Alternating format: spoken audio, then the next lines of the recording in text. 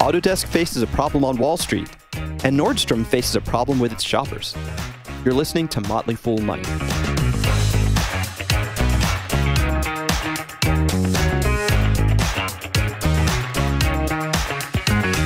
I'm Asit Sharma, and joining me from Colorado, senior analyst and advisor, and my good friend, Tim Beyers.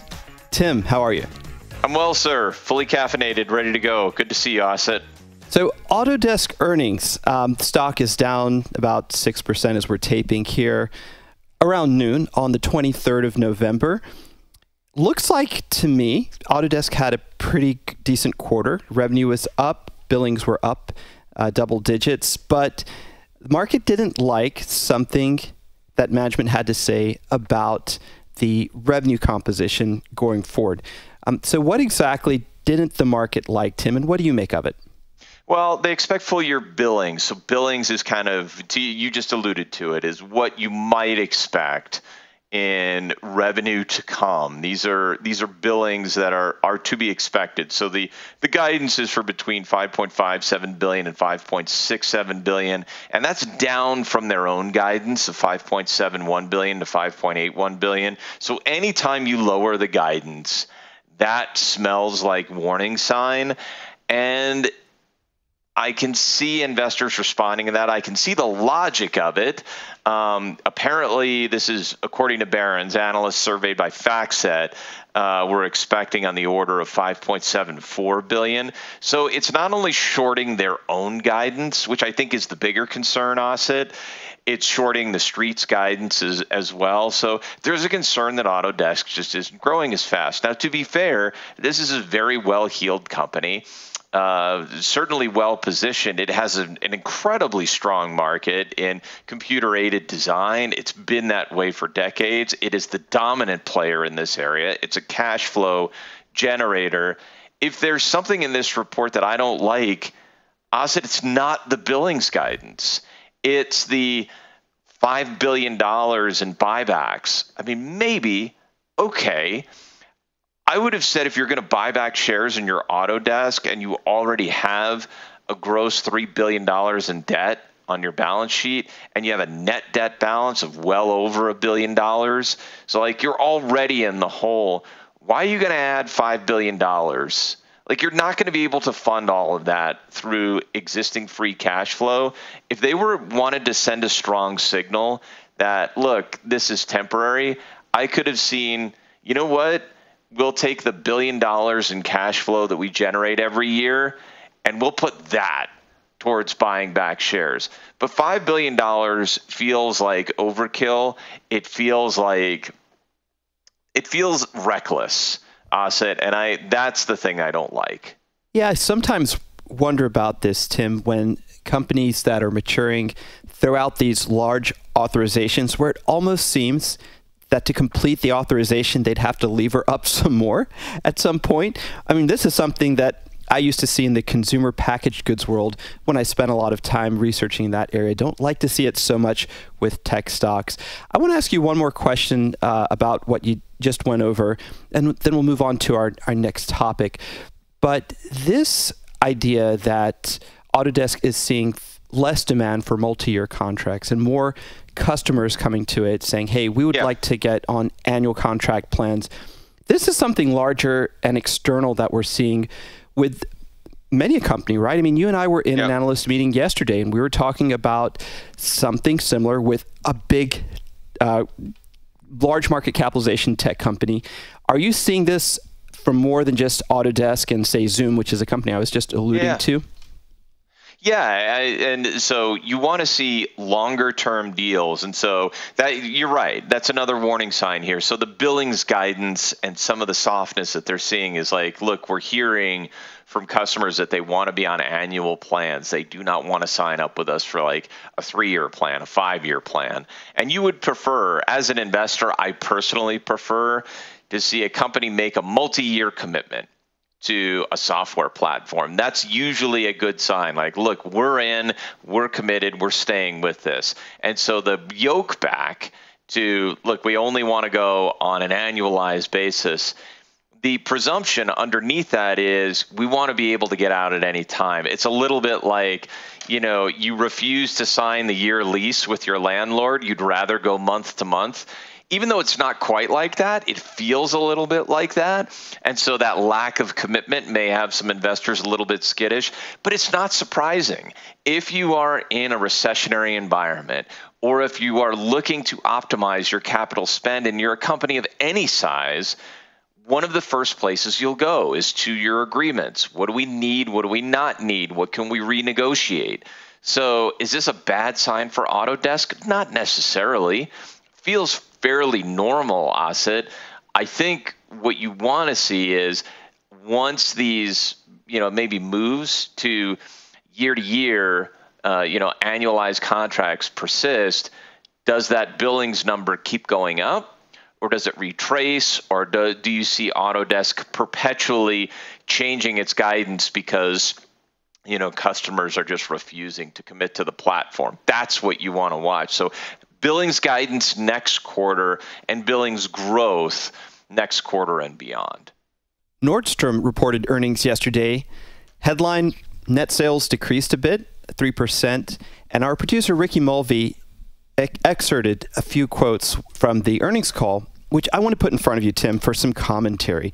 So Ricky points out that Nordstrom rack sales also declined 2%. Here's the first quote. Across both banners, the softening trend was more significant in customer segments with the lowest income profiles, while we saw greater resilience in the higher income cohorts. What do you make of this quote from management, Tim? I mean, this makes sense too, doesn't it? Like, I have fewer dollars, I want to be judicious, and I actually want to put my, let's say, holiday spending dollars, because this is coming. The holiday shopping season is coming. Black Friday's coming.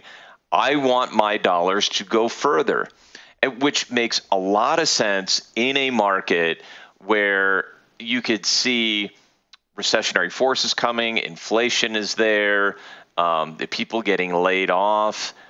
I would fully expect, and they just said it, at the lower income portion of the spectrum, they're seeing a bit of softness. Of course they are. Of course they are. You're going to have people who have their dollars not going further than they used to, making choices about where they want to spend money. And Nordstrom is traditionally a high-end brand. It's not necessarily a universal brand, and because it isn't, you're very likely to, and if you're lower income, it may be an aspirational brand, but your aspirations change, Asit, when your income changes. So I don't think this is all that surprising.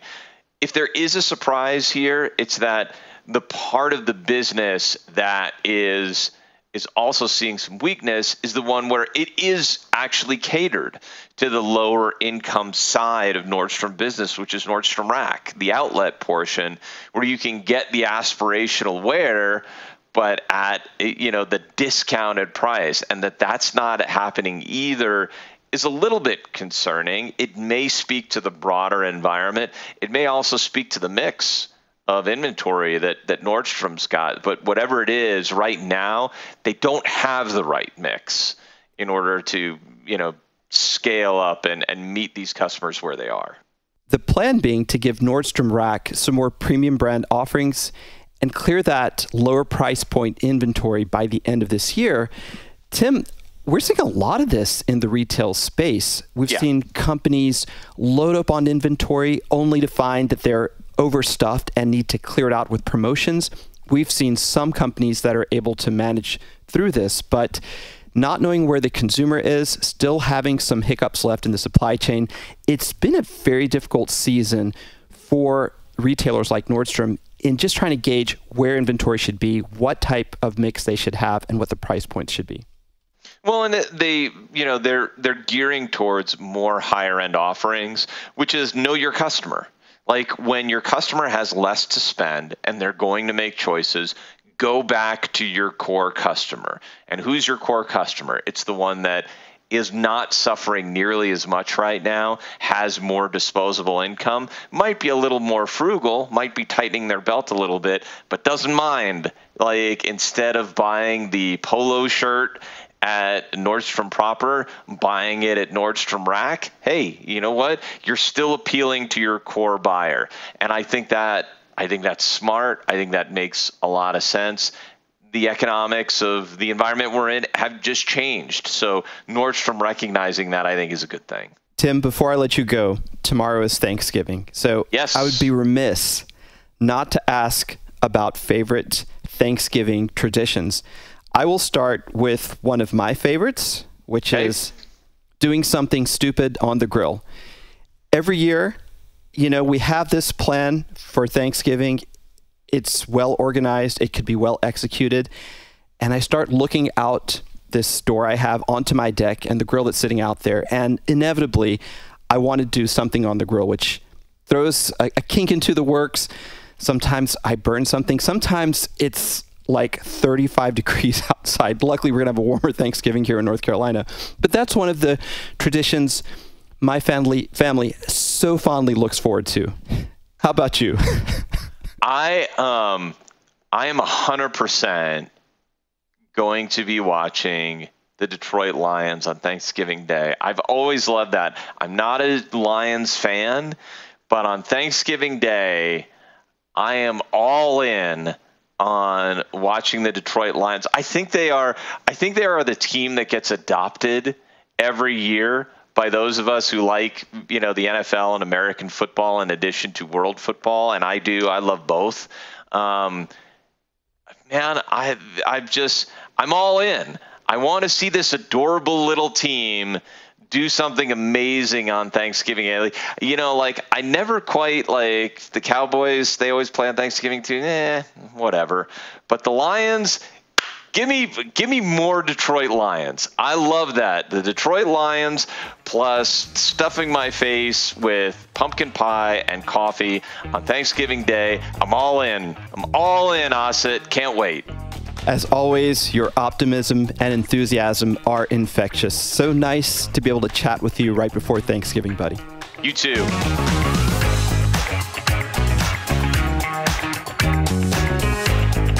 Tim Beyers is sticking around. He joins Tim White, his co-host on This Week in Tech, to discuss the fundamentals of software platforms and give some reckless predictions on how they could change over the next 5 years.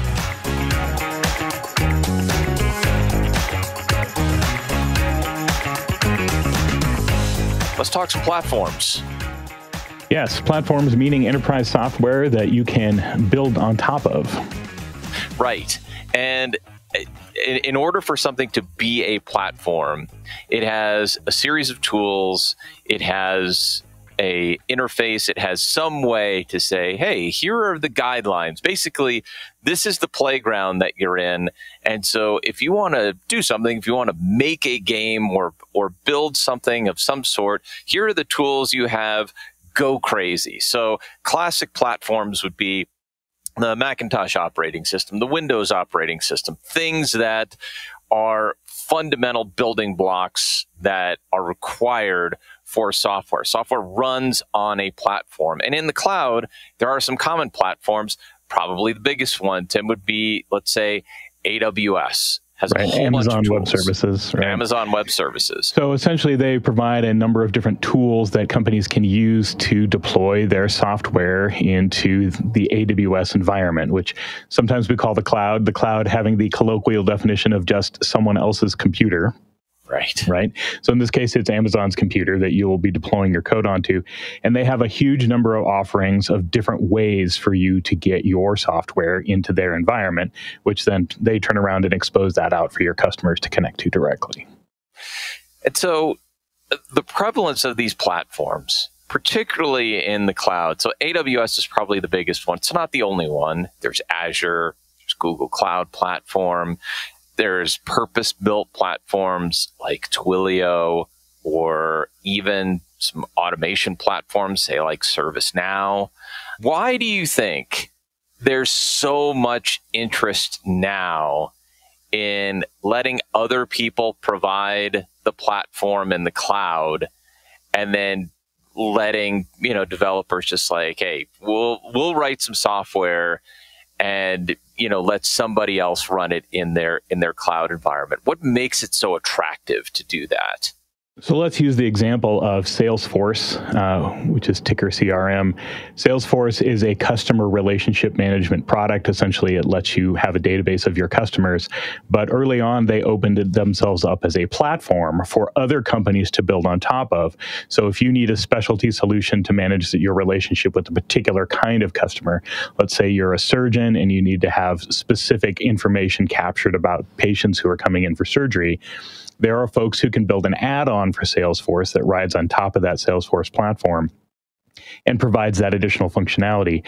And the reason that's attractive is, as the company building the surgery-specific product, you don't have to reinvent all of the whole idea of how to capture customers and all the things that Salesforce does out of the box. You also can advertise on Salesforce's marketplace and get a leg up there for people who might want to use Salesforce and just want a few add-ons. And much like the whole idea of with iOS, you can have an iPhone and add apps to it. Platforms like Salesforce, like Twilio, have add-ons that go on top of them. HubSpot is another good example of a platform that has core functionality that other companies can add on to. So those companies have to write a relatively small amount of software to just add little extra features. So from like Salesforce or HubSpot's perspective, they get a whole bunch of other people developing software for their platform, and they get a small cut of other people buying the core product as well. And so everybody gets benefits there. Is part of the allure here on the developer side, having been, a developer for so many years yourself, is that if you're writing, like, is the process fundamentally different? Like, let's say you're writing software for, say, like the Windows operating system, or for iOS or for Android, and then you're tapping into that operating system versus writing some software that might exist in a cloud platform. Like, how different is that process? The whole idea of adding on to any stack of software, whether that stack is an operating system or a platform like Salesforce or a cloud platform like AWS, is you have to learn how they do business, right? And the way they do business is typically some set of APIs, right? Application Programming Interfaces. So they'll give you a set of things like, hey, if you just want to add an extra field for every customer, here's how you do that. If you want to deploy your software for a cloud to make a web service, here's how you do that. If you want to be able to send people text messages, in the case of Twilio, or send emails, here's how you do that. So you go and learn their way of doing things, and then you write your software to take advantage of that. In the case of a full operating system install product, like an app for an iPhone or an app for an Android phone or Windows or Mac OS, that ends up with a packaging step where you have to package the whole thing into an app, get it into an app store, all that. Typically with cloud things and whatnot, you're doing all that yourself internally, pushing it out into their deployment, and you don't have to package it up into something that someone can buy and sell individually. So I think that packaging step is where things differ primarily. Otherwise, it's really just about learning the set of APIs of how that particular platform does business. Right. So it becomes more, the attractiveness of the cloud model is the scale, because the cloud is so prevalent, it's so pervasive around the world, and it scales very quickly because there are millions of other people's computers that exist that are running software, and so going global is a little easier in the cloud. But let's talk about where things go wrong here. So in a cloud platform, generally these things have a few purposes. You talked about the stack, or how the platform does things. In the case of some platforms, they can be very focused. Like, there was a point at which, for example, Twilio was a very focused platform. It was a cloud communications platform. And it has since then, it kind of became, Twilio is a good example of a company that was very focused at one point and then became kind of unfocused and is now trying to focus again. And I think this is one of the ways, Tim, that where a platform can go wrong. Like, a platform, if I'm thinking about it right, and you tell me how you think about this, it should be very focused. Like, I should be able to know exactly what I need to do without any hesitation whatsoever. And the guide should be really simple. And so my process of getting software onto your platform ought to be easy. But if it gets confused, if there's a lot of things going on, it gets a little more complicated, which kind of corrupts the platform. I agree. I think there's a point at which a platform can shift into just being a toolbox, right? So instead of being something that you're standing on top of, so you don't even have to think about what's below you, instead you have to root around through the toolbox of different options. In the case of Amazon Web Services, there's hundreds of options now of things you have to rummage around between to figure out what you want to use. And when there's so many options, it starts to become less of a platform and just more of a toolbox, which I think does diminish the value.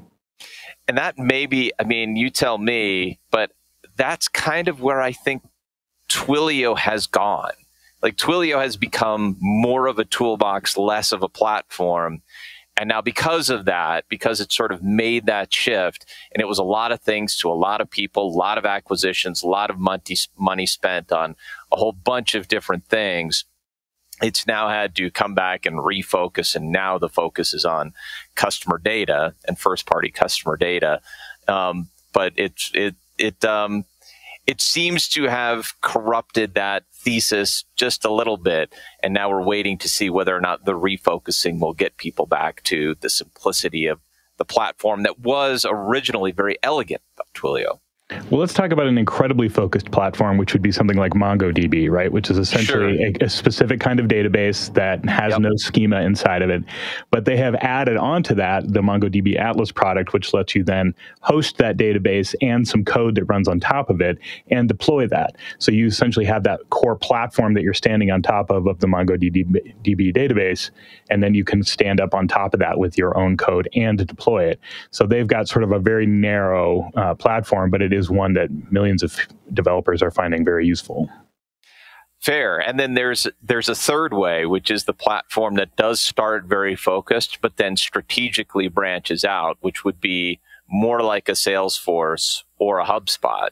But there's a very standard way in which you kind of know how to address and integrate with HubSpot. So if you're using it, you may be using it for inbound marketing, or you may be using it for sales, or you may be using it for support, or you may be using the operations hub, but that hub interface is still very common.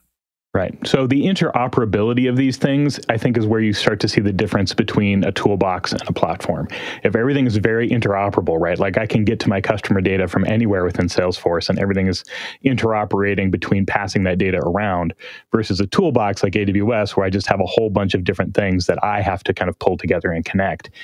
That's, I think, what the difference is between that toolbox and platform model. Yeah, it's really interesting. So enterprise software platforms, if I had to ask you to handicap it, and I won't leave you hanging and just make you handicap it. I'll make a prediction here too. But since we tend to be in the business of reckless predictions here, enterprise software platforms over the next 5 years, do you think greater commitment in the cloud, enterprise cloud platforms, greater commitment to those enterprise cloud platforms, or maybe a bit of a normalizing and pulling back over the next 5 years?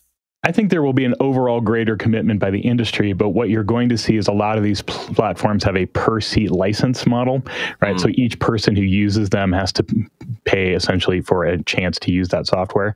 And I think those seats will probably have a short-term decline over the next year, which will probably lead to a decline in revenue for a little bit.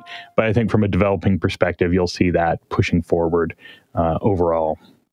I agree with that, and where I'll fine-tune the prediction that you just made, and where I think this is heading is more towards some real experimentation and pricing models. Like I can easily see there being some hybrid modeling around not just per seat licenses, but usage-based bursting, or maybe even some prepayment, like along adopting the Snowflake model, where you have a certain amount that you're buying and then drawing down over time. I think that's a very efficient way for a developer to actually have access to tools that they know they're going to need, but then have them available on their terms. But I agree with you. I think the combination of pricing pressure, prevalence of tools, and maybe some normalizing around, hey, do we want to go all cloud or maybe some more hybrid cloud, will create some creativity amongst some of these enterprise software platforms. I also think that we had a big push the last couple of years to sort of get the best tool regardless of integration. Sure. Right? So you might have 20 different tools that you're working with on a daily basis. And I think all those tools have sort of caught up to each other a little bit in many of the segments of this market. And so it would not surprise me if we saw some serious consolidation over the next couple of years where either acquisitions happen or people just decide, you know what, I can use the second best tool here because this one's better integrated with something else I'm using.